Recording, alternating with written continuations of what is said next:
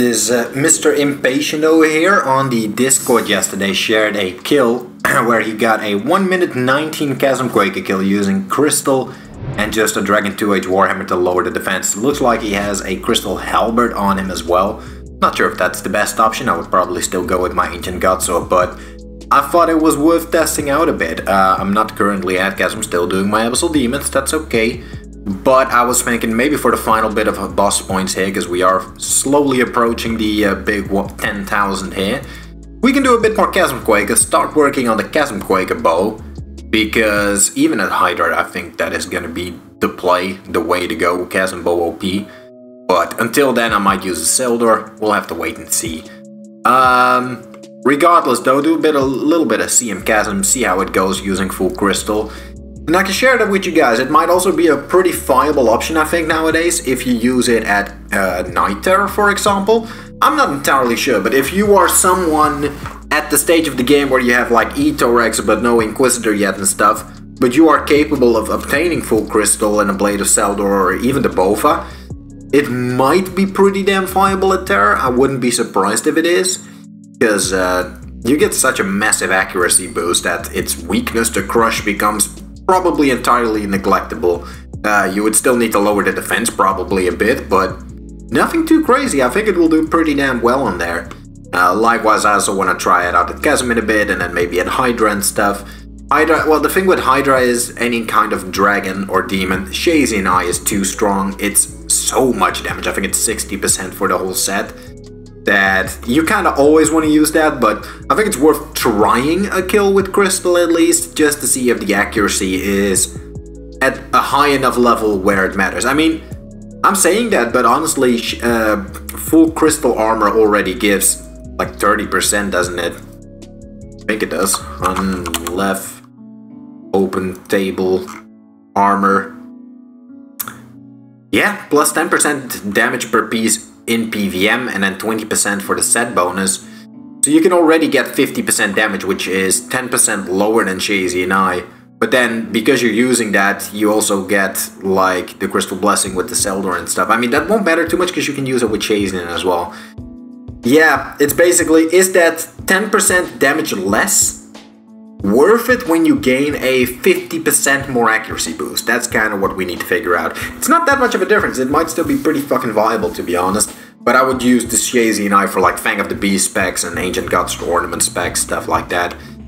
Glad we're approaching it soon. I do want to do a chunky amount of Hydra. I really wanted to do like a dedicated loot front for it, because ever since they changed the drop table, you know, it's just been very appealing to me.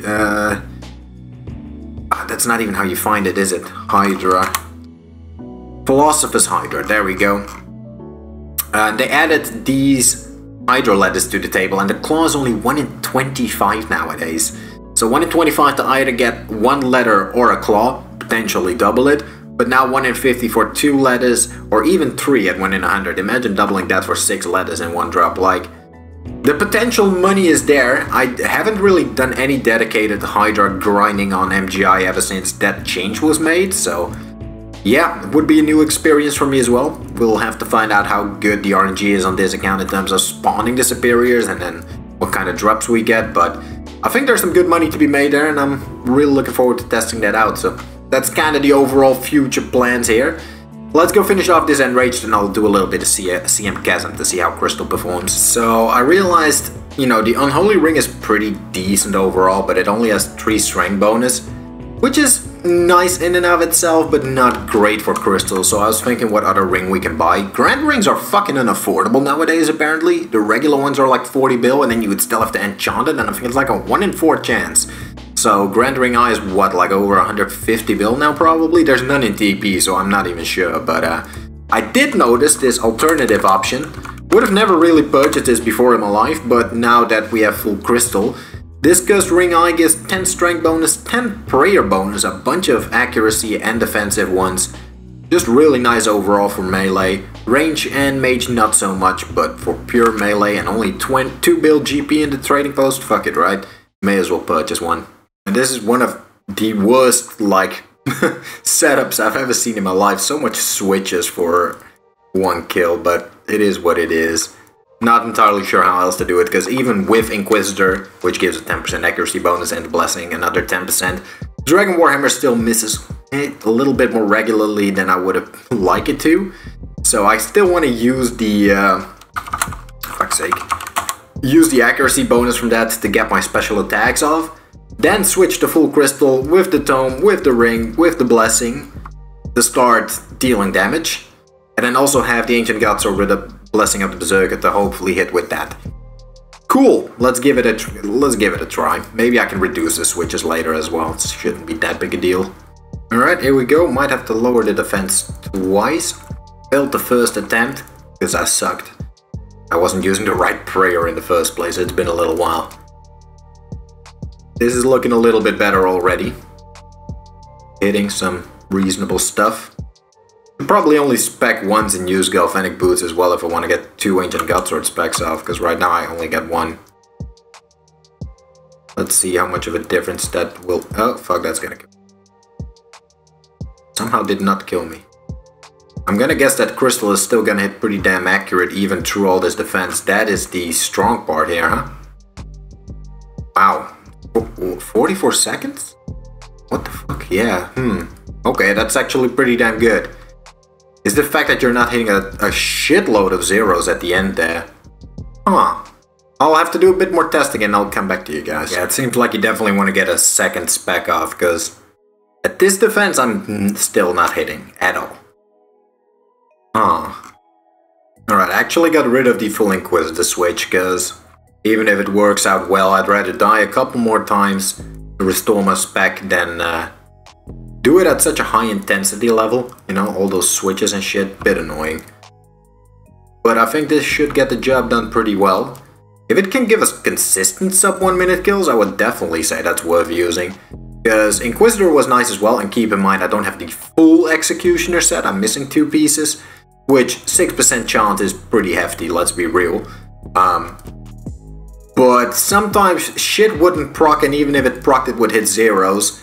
And it's sometimes made for extremely long kills. It really depends on how this does in comparison. I also notice that whenever I start commentating, I just fuck up in every regard possible, taking way too much damage, but yeah, even then, I mean, the zeros are still on the lower side. I still a 0 here, obviously. It's a lot of defense that it has, but 1 minute 3 kill, that is genuinely not bad. We're still kinda strong. Yeah, what I learned so far, you gotta land 2 specs. If you fail a spec, just kill yourself and try again. Oh, that sounds so wrong, right? But like, just suicide with the Dwarven Rock Cake in-game and try again. Have to land 2 specs. It does mean I only get 1 Ancient Godsword off, but it's honestly worth it, because it means I hit very, very little zeros at the end. And it just makes more of a difference than the AGSR, also because this thing isn't consistent. Now, when we eventually get the update back where the Ancient Godsword gets the guaranteed 250, even if you hit a 0 again, that will change things. Then I would say probably 1 Dragon Warhammer is enough. You're gonna do a guaranteed 500 damage at the end, and then you only need to do a little bit of damage on top of that, plus your Steel Titan is hitting, so that's enough. But now if you 0 with the Ancient Godsword, or you're gonna be happy you lowered that defense twice, because you're not gonna hit fuck all if you don't. Literally, night and day difference. So, yeah, this is working pretty well. Do I prefer it over Inquisitor? A bit hard to say.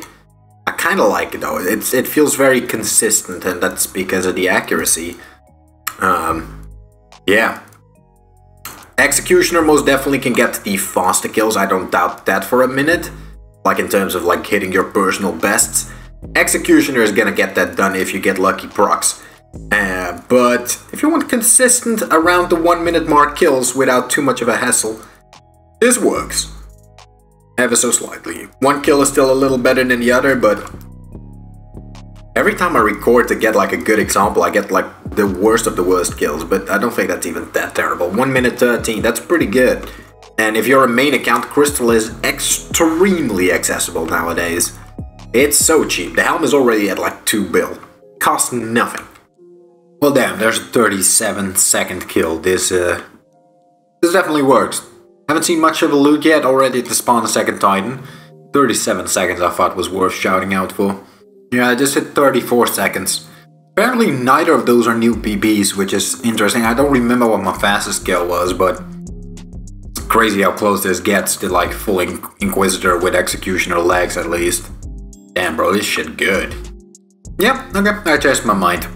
One spec is plenty. I mean, landing 2 AGS ores is the hard part, but when you do, it just speeds it up that much. That's how I was getting those 30-foot-second kills as well. It's a bit more risky. If you fail the AGS ores, yes, you're gonna have a shitty time, but if both of them land, that's pretty fucking good. Even though I'm killing it pretty slow here in the last bit, still a 50-second kill. Solid.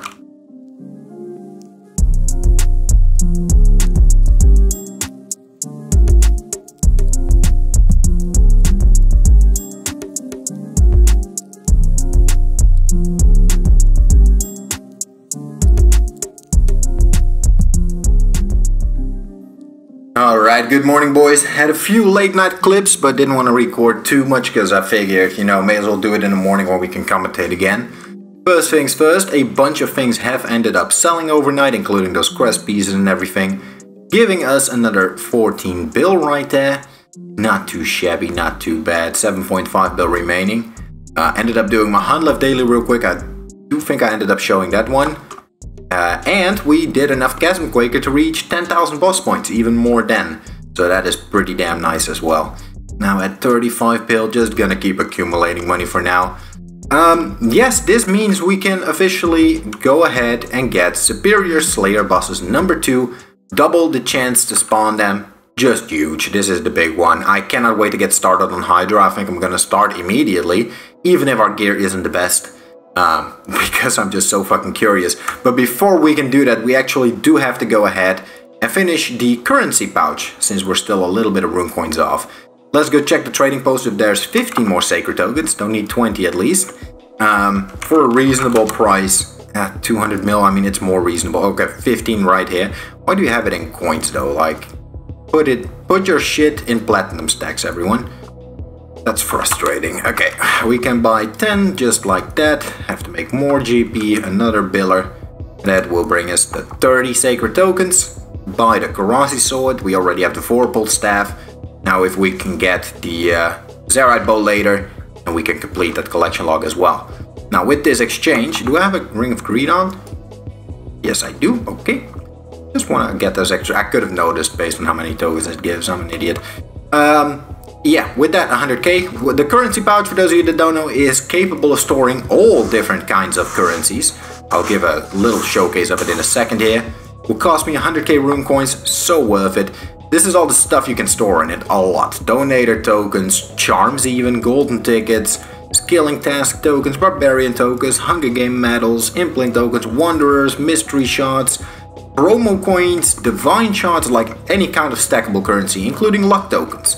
And in a more recent change, they made you capable of withdrawing epic luck tokens from it, even whilst in combat, which is just fan-fucking-tastic for stuff like when a superior suddenly spawns.